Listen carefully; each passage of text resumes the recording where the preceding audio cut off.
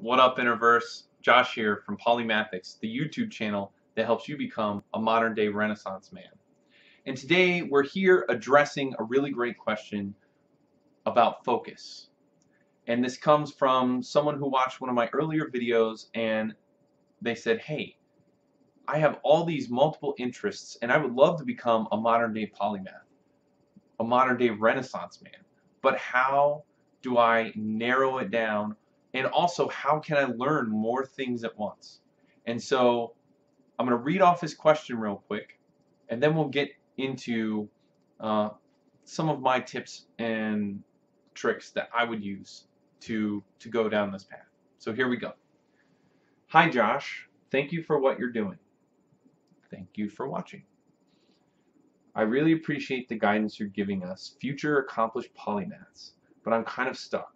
Lost, to be precise. My areas of interest are music, philosophy, psychology, and physics, or science in general. I don't know where to start. I've tried many strategies to learn things at the same time, but every time I just lose control and I feel like a failure. It's really frustrating. The thing is, I'm too impatient, inconsistent, and want to learn everything all at once. Who doesn't? Maybe it's because I'm young, I'm 20, soon to be 21, and inexperienced at life. I can't focus on one thing at a time because I feel like I'm losing time that I could have invested in my other interests. So many goals I have, yet no progress I've made. Now here comes his true question. How did Da Vinci become an expert in all the fields he studied? He was a genius, yes, but he must have had a way to be organized, right? Anyways, thanks. It's truly a blessing I found you on my rocky and confused path. First of all, let me just say to O and any of you guys out there watching, thank you so much for tuning into my channel. And to O in particular, thank you for making a really great question that I think everybody has struggled with at one point in their life or another, in some form or another. And so what I want to do is just give a quick rundown of what I think are some really good steps for anybody who is having this trouble. Now the first thing is, you're not alone. A lot of people go through this. As a matter of fact, I think probably the majority of people do. What sets you apart is that you see this as an issue, as a problem that you want to fix. And that is a really great thing, which leads me to my first tip, which is to ask the right questions and to ask bigger questions, which is what you're doing. Not many people ask questions when it comes to important issues like this, and they go their entire lives just saying that there's no way to solve these things, and because of that, they never get started. And if you never get started, you're stuck. You don't go anywhere. So the first thing, and you've already got the right idea, is ask the right questions. Second thing I would recommend is, and this is going to be a shameless plug, continue to look for channels like mine, and if you haven't already, please subscribe, and videos that are going to answer those questions and that are going to help you along your path. There's not going to be one answer that's going to solve every problem that you have. It's going to be a lifelong journey that you go on. But if you choose to accept this mission, then what will happen is you are going to continue to develop and broaden your horizons and branch out to become the most truest form of who you are. And when you are like that, what happens is you become so unique that everybody is going to appreciate the gift that you bring to their life. So, tip number 3 is going to be to buy a book. And there are plenty of books out there that could address this, but I think the most appropriate book is Mastery by Robert Greene. He is a multiple best-selling author. He wrote such books as The 48 Laws of Power, The Art of Seduction, The Laws of War, and The 50th Law with 50 Cent. He's one of my favorite authors, and I highly recommend all of those books to anyone who is an aspiring polymath, but particularly this book for your question. In it, he talks about how to achieve mastery in the areas of life that you find important. And based on O's interests here, science, where he has philosophy, psychology, music, all of those things are different fields. But in each of those fields are little niches that are very specific.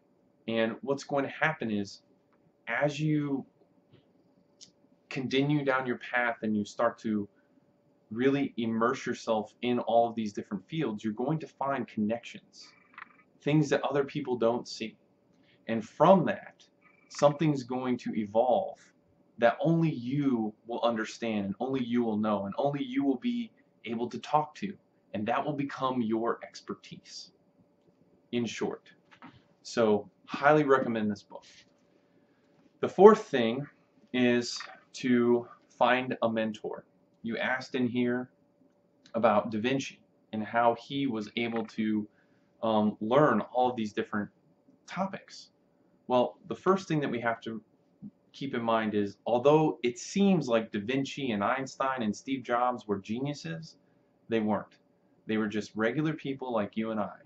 And I know that may be a little disappointing to everybody out there, but when we accept the reality that they were just normal people, what that means, that's a great gift to us, because that means that we can achieve the same amount of success and influence in our lives if we only follow the steps that they did. And I'm not talking about, painting or creating, scientific discoveries. What I'm talking about is the steps of mastery that they found for what their gifts were. You have been given different gifts than I have, than they have. Each of us has something that we can give and share with the world that will add value. And so Da Vinci, given the fact that he was an illegitimate son to a gentleman, basically someone who was rich and affluent in that society, he couldn't go to university. So he had to have an informal education. What does that mean? That means, one, he learned a lot of stuff on his own. He had access to things that most people didn't have back then, like paper and books. But essentially, Da Vinci went out on his own. He would go in the field and he would just start drawing. Anything that he saw that interests him. So like flowers and birds. And even at that early age, he started to learn, okay, by process of failure, basically, what the right way was and what the wrong way was to draw and paint these things. And then eventually, his father was able to hook him up with one of the master painters of the time. And because of that, Da Vinci now had a mentor. And he spent his early years mentoring with that master. And so I highly recommend that in the fields that you are interested in, you find people who are ahead of you, or maybe even a master who you can sit under and learn all of their wisdom and information that they have. The other benefit that you're going to have when you do this is that you're going to immerse yourself in that industry, whatever industry it is that you're interested in. And when you do that, you're going to discover many things. What the standards are, what is expected, no matter what. You're also going to find out what the flaws are. Where are the tiny little holes that need to be fixed? And those are the things that you should really focus on. And then lastly, you're going to meet people and network and create beneficial relationships with people who you can then leverage later on in life. Because the fact of the matter is, no one person has all the answers. It takes multiple people, groups of people. And the more people you know who have those answers and you can leverage them, the easier it will be to go down that path. So, lastly, I would say this, and a lot of this is covered in that book, but I would say that you need to think about not only what are you interested in, but what are the things that you're so interested in that you could fail 1,000 times and you would keep going because you love it so much. Because that's the amount of passion and desire that you need to have when you're going after your life's work. And only you are going to know what that is. And that can evolve over time. That can change, right? We talked about Arnold Schwarzenegger in my last video that you watched, where, you know, first he wanted to be a bodybuilder, and then when he became the world's strongest bodybuilder, then he wanted to become a movie star, and then when he became a movie star, he wanted to become a politician. Your life's goal can kind of evolve over time, but whatever it is now, you need to think, okay, what am I so passionate about that I could fail 100 times and keep getting up and keep fighting the good fight? And then the second thing is, you have to ask yourself, of that thing, what can I do that will bring value to other people's lives that they might pay for, because hopefully this is going to be tied into some sort of vocation that you have. So with that being said, with all of that being said, you're still very young. And I'm not saying that as a negative. I'm saying that as a positive. You're at the point in your life, you're right on track, where you should be entering into an apprenticeship. For me, that was joining the military, because unlike you, I didn't even have questions like this yet. I just knew that I needed to get out from where I was and go see the world. And so what I did was I joined the military, and it taught me so much about professionalism and leadership and teamwork, and I could go on and on and on. That was my apprenticeship. Everyone is going to have their own apprenticeship that they find, whatever is congruent to you at the time. But the point is, find it, decide what you want to do, and then go do it.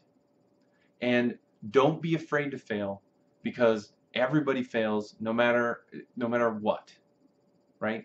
Michael Jordan missed more balls than he made, but he still is considered to be one of the greatest basketball players of all time. And that's because he wasn't afraid to fail. So don't be afraid to fail.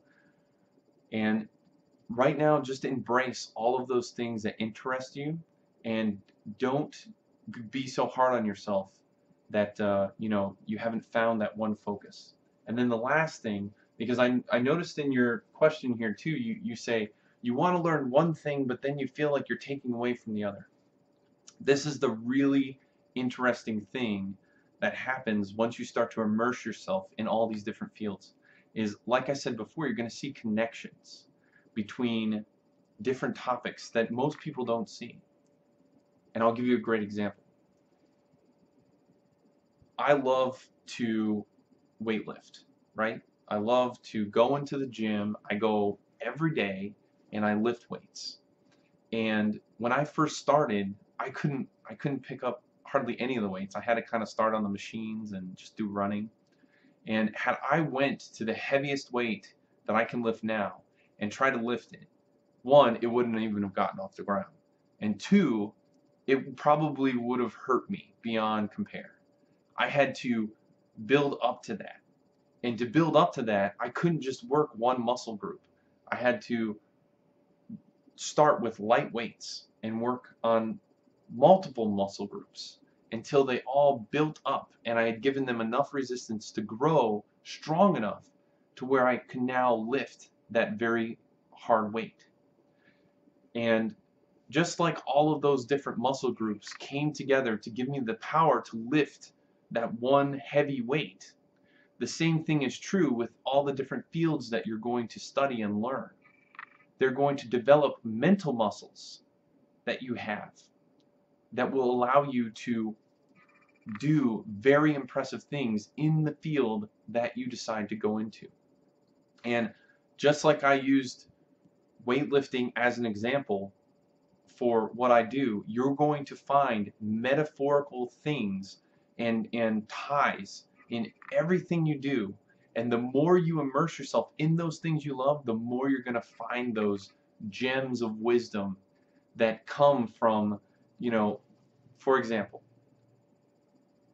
I'm a writer and I am an orator, meaning that I do a lot of speaking, public speaking.